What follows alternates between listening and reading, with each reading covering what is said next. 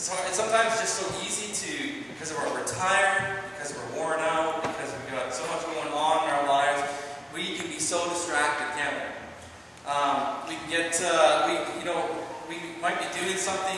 There's times during the week when I'm studying and I'm trying to focus and trying to get prepared for Sunday, and my mind goes in 100 other places, and I find myself all of a sudden I'm looking at the computer and I'm typing something in on the computer.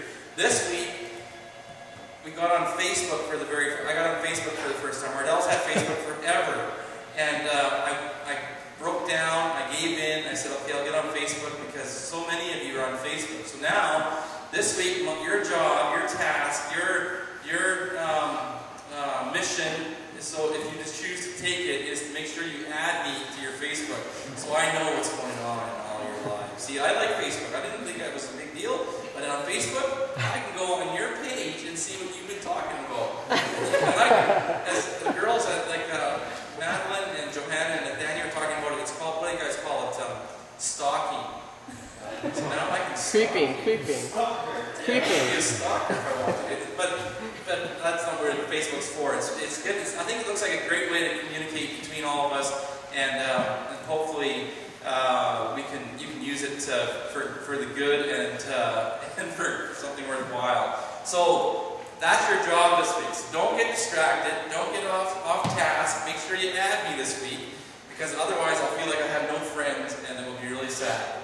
And but no, actually, a whole bunch of people have already added me. It's kind of interesting and interesting place to go to. This morning, though, we're looking at Matthew chapter 14, which was read by Jeff this morning. And before I forget, I'm going to turn my cell phone off, because last time I didn't do this, I was at a funeral and I stood up to preach, and my cell phone went off, and I gave everybody a dirty look until I realized it was my pocket that was making noise. So I don't want to do that to you this morning. So if you have your cell phone, remember to turn it off, because I didn't have this slide didn't go up this morning, right? So it's off my mind. But Matthew chapter 14, verses 22 through 33 really is what our focal passage is going to be. And it's Jesus walking on the water. If you look at most of your Bible, it's titled Walking on the Water, or Jesus walking on the water. But also in this passage, we see someone else who walks on the water also. What I titled my message this morning is keeping our eyes on the prize. And often, like I said, many of us get doing something and get so distracted so easily. Like I did this week when I was trying to do my study, my reading, and I found myself going on Facebook. It's a little addictive little thing actually too, isn't it? So it's easy to get distracted. Even though you have something very, very important that you're trying to accomplish, we can so quickly get diverted over to other things. We can be driving, playing sports, reading, you name it. It's so easy to be distracted by our surroundings. This can be no big deal, but there's times, though, that can be very dangerous for us to be distracted, isn't it? It can be a matter of life and death that we stay focused.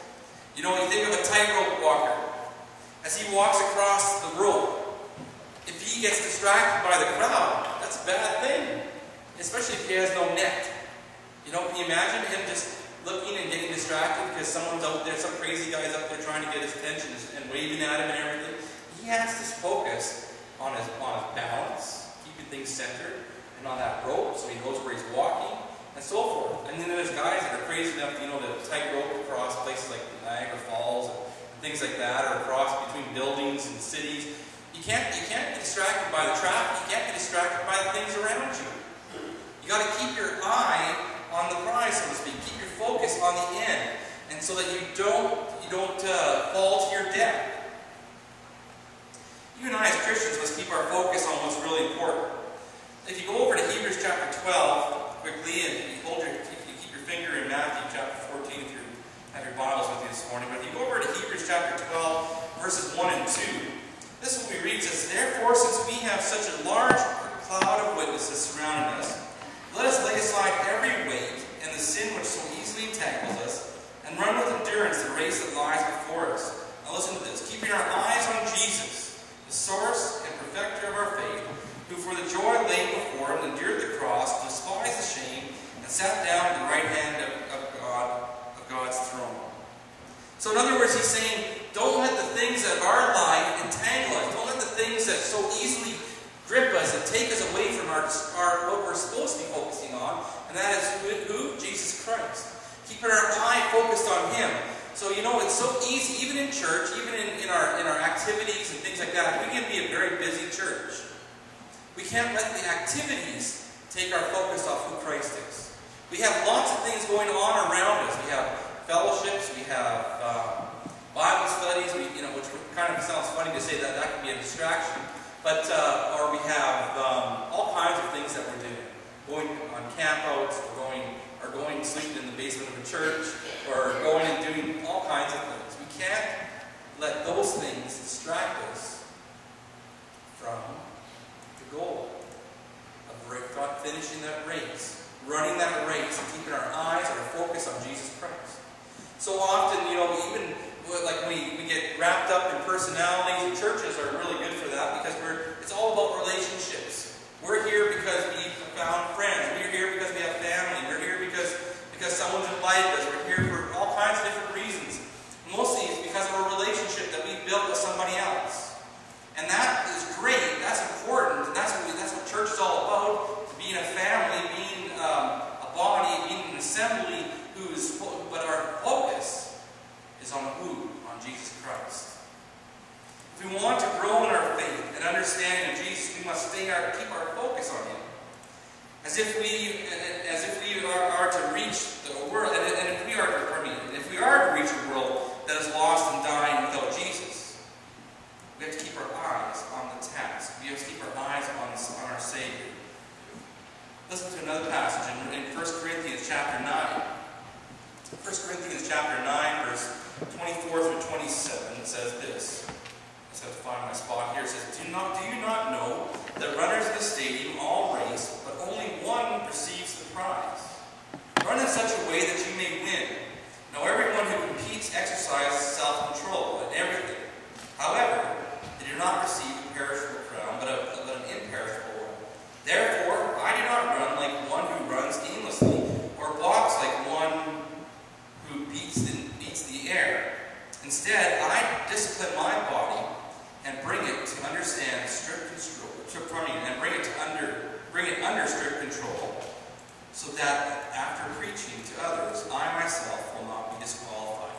So what is Paul telling the church of Corinth? He's telling them that I'm going to run with a purpose. I'm running with a goal. I'm running so that I don't get distracted, I don't get pulled aside, I don't get moved off the track. I stay in my lane. I go with a purpose. Or he even uses the idea of boxing. And it's the idea that I'm not just pounding the air. I'm actually going with a purpose. I'm going to hit the other guy on the other side. I'm going to do the job. I'm going to do damage. I'm going to do what God has called me to do. So that's what Paul's telling the church of Corinth here, is that we need to keep focused. We need to keep our eye on the prize. Keep our eye on Jesus Christ.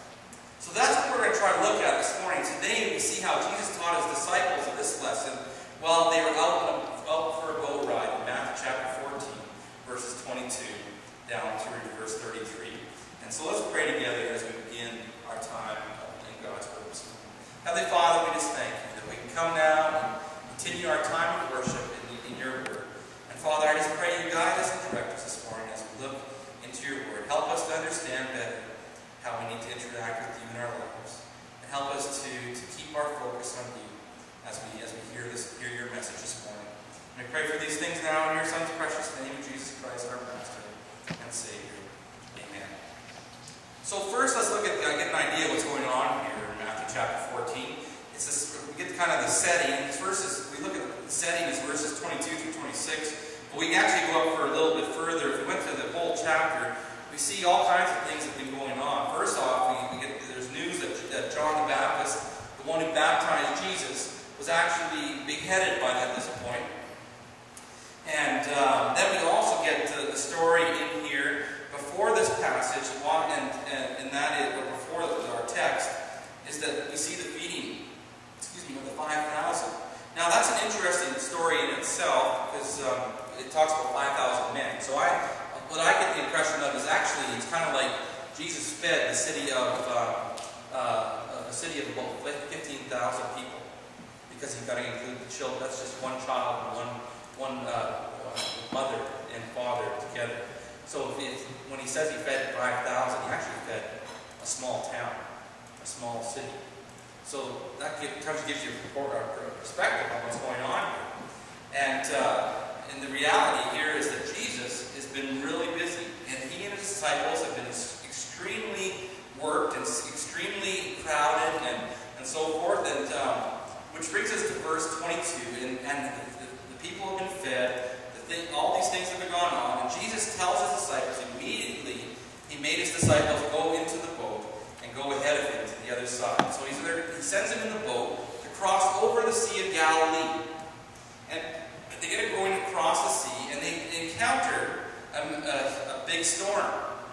Now, I'm guessing that they actually they left after dinner, and in more maybe a European time style. So they might have had supper was probably around 7 or 8 o'clock at night. So they're getting in the boats around that time of night after they've been fed, and Jesus sends them over across ahead of him to try to get them some rest, try to get them a break. And he himself, we see, actually goes up in this passage here in these first few verses. He goes up to the mountaintop to pray. I find this, we could preach a whole lesson on this, the fact that Jesus took time to pray. Jesus took time to go recharge his batteries, so to speak. I see in this passage he's gone up to the mountaintop, he's spending some time to pray and spending some time with the Lord. And I just think that he's been experiencing all these people and finding all these, them bringing people to himself, to him to be healed. And he's fed 5 to 10 to 15,000 people. And so forth, and he needs a break.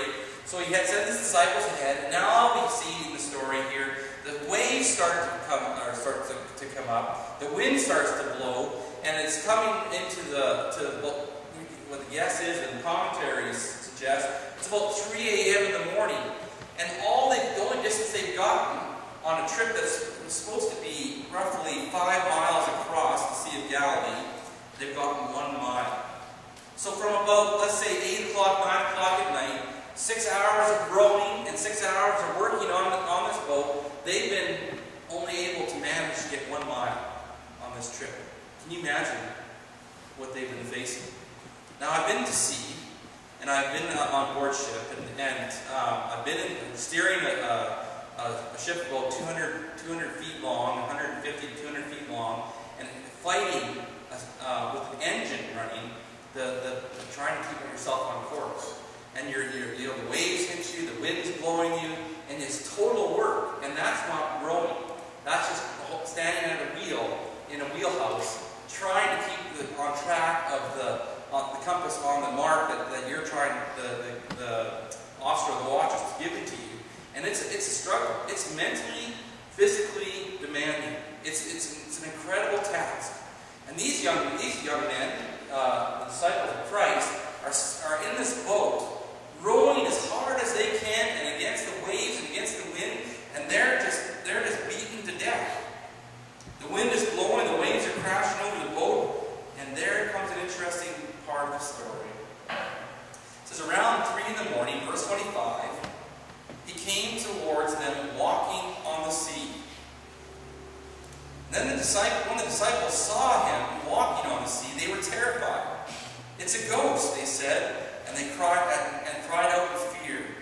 So we see what's happened here now is Jesus sees them struggling out on the sea, and he decides that he's going to walk out to them across the water. Now, some of us, I don't know if you've ever been to sea, or if you've ever experienced that kind of storm. We were out golfing this last week, and we had hail and a downpour, and it was miserable. And we were only out there for about 50 minutes in the rain and the hail. And I think most of us were, I was ready to, I wouldn't admit it at that moment, but I was ready to walk off the course and just go home. Because I felt terrible at that point. I was cold and everything. And these guys are like that too. They're mentally tired, they're mentally worn out, ready probably to quit. They'd probably rather just go back and just roll the other way. But Jesus gave them a command to go across the lake. And they see this figure coming across. Can you imagine this? This guy walking on the water with no struggle, with no difficulty. And I just, in my mind, I'm going, I can understand why they scream out in terror. They're afraid.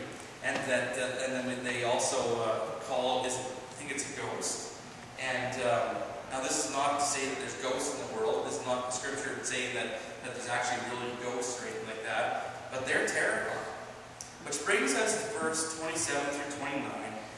The power found in simple faith. Immediately Jesus spoke to them and said, have courage. It is I, don't be afraid. In the middle of this disciple struggle, Jesus comes in the middle of a great storm and says three things that should bring comfort to any of us in the middle of great stress, right? Have courage. Are you facing a struggle in your life? Are you having a hard time? Are you been trying to battle the storm of life? Have you been trying to row across the lake and you just can't seem to get any further? Listen to what Jesus is telling his disciples. He's telling us too. Have courage. Why? Because it's I. It's your Lord and Savior, Jesus Christ. So have courage. It's me that's coming to help you. It's me that's walking across this lake to save your lives. So don't be afraid. So he tells them, have courage. It's I. It's Jesus. Don't be afraid. Just take courage. I'm going to help you. I'm here to give you the way to go. I'm going to give you the strength, the power, the ability to make it across this lake. Don't be afraid. And when there are storms in our life, and we're about to lose focus on Jesus, we need to do the very same thing. And this message is for you and I. But only one of the 12, though, was willing to stand out and try to do what Jesus says. Here we find in verse 28, Peter says, Lord, if it's you, command me to come out to you on the water. Can you imagine? The power of simple faith, the power of just believing. That Peter was able to say, Lord, if it's you, I know I can come out where you are. And what does Jesus say? He simply says, come. Now,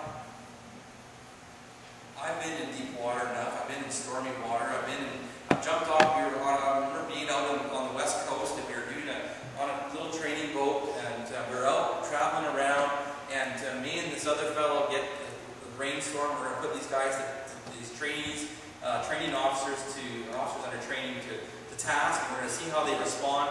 And so we put life jackets on, and we put our shirts, our work uniform on over top of our life jackets, and we walk down both sides of the ship, this little ship, and we walk to the corners of the back of the ship, and we jump off.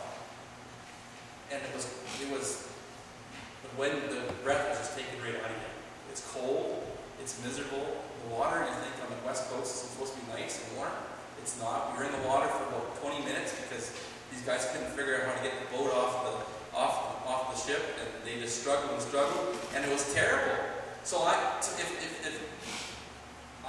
I was Peter, I'll be honest with you, I'd have a hard time stepping off the back of that boat and coming and walking out to Jesus.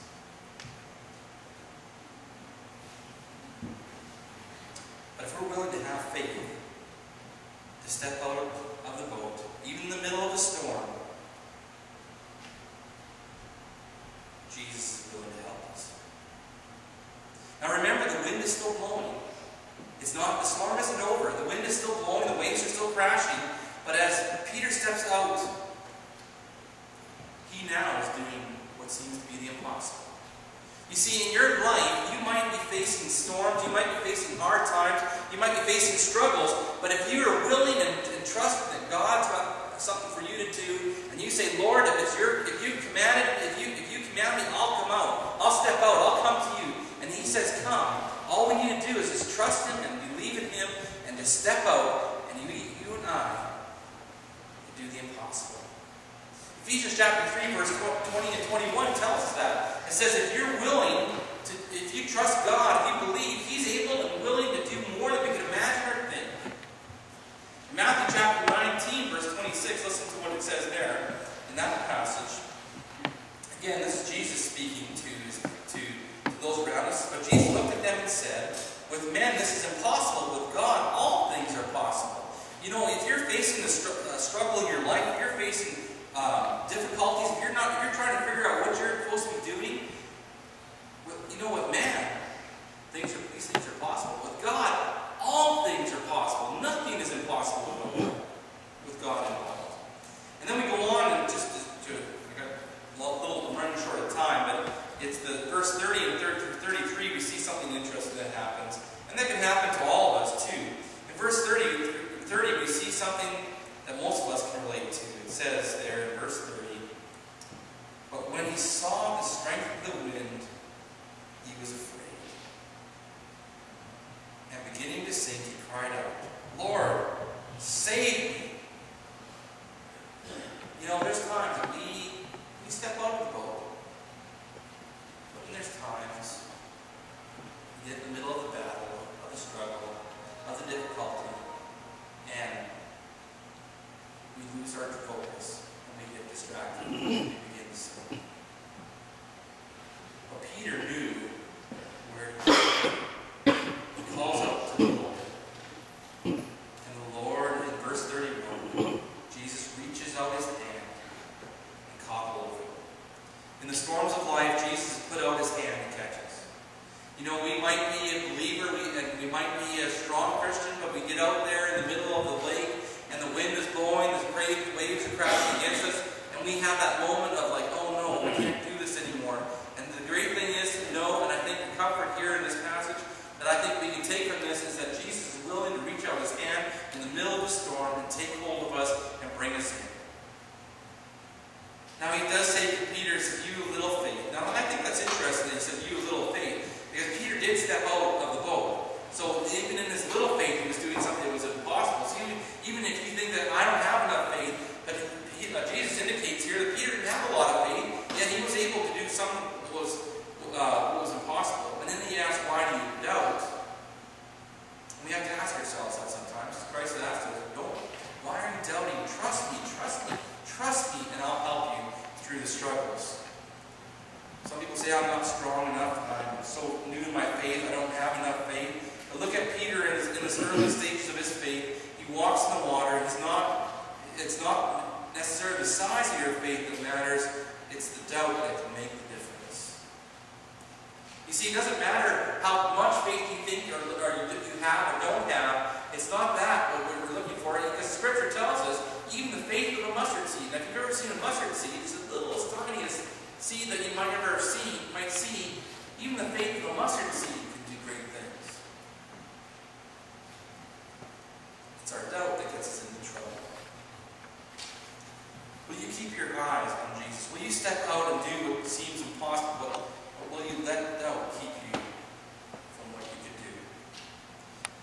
Will you be the next Peter, stepping out when the rest say, stay in the boat? Now, because it's interesting here, as soon as they get in the boat, you know, Peter's done taking this jump of faith. But as soon as Jesus and Peter get into the boat, what do we see happen? Everything's calm and relaxed.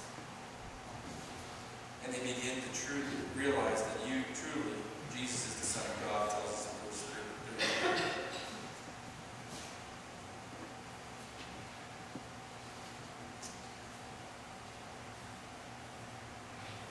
When will you trust God to step up? You know, God might be calling you to do something that you think is impossible. Maybe it's to stand and preach, maybe or teach, or maybe it's to be a servant leader, maybe it's to be a leader of a fellowship, maybe it's to be something that you never thought possible. Maybe you think that you're not capable, maybe you don't think that you know enough. But the reality, I want to tell you, is that God is calling you, you can do it. With God, all things are possible. Maybe it is to be able to go just to your friend who's in that storm of life and needs to know that Jesus is there to care for you. I don't know what God's calling you to, but will you be willing just to trust Him, to get out even in the midst of the storm, and trust Him to walk on and do something that might be totally outside your norm, outside your realm of possibilities? Will you do it?